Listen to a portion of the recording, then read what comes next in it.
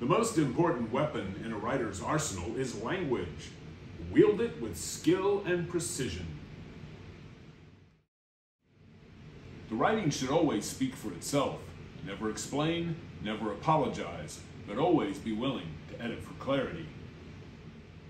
Don't worry about telling the literal truth.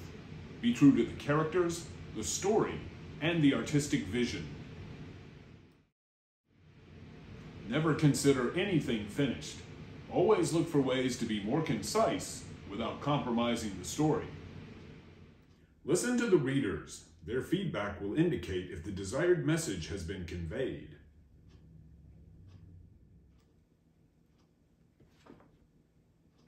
Stop writing just prior to the point a reader is most likely to stop reading.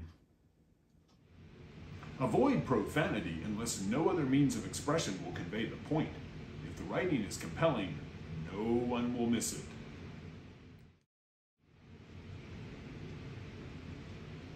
Understand that it takes many revisions to make the writing seem spontaneous. Be aware that there is no such thing as realism in literature. All language is metaphorical, even when stating the facts. Always keep in mind, it is not the writer who determines if the work is profound or relevant. Realize that no amount of literary skill can save a piece if the writer doesn't know what needs to be said. When all other plot points fail, kill the mother.